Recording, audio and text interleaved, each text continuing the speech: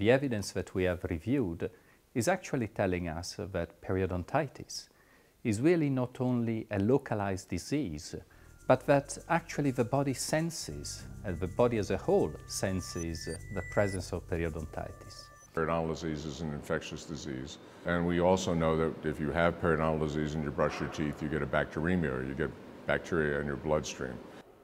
We have millions of bacteria in the mouth, and there is a clear possibility of inflammatory reactions derived from these bacteria. And there is clear evidence that there are people who are very susceptible to systemic inflammation. And this systemic inflammatory status can affect many different parts of the body.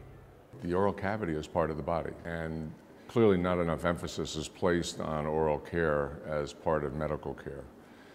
Patients may realize that the mouth is an organ that cannot be neglected and that needs some priority, and with very simple methods, prevention can be pursued with a high degree of success.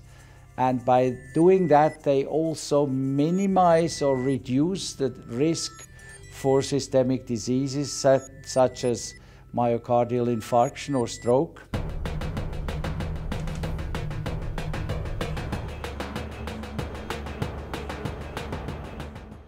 The impact of these kinds of findings on the profession are to change the role of the periodontist. We need to provide clear recommendations to the medical profession that they should evaluate whether there is bleeding in the interface between the tooth and the gums, and whether there is gingival inflammation.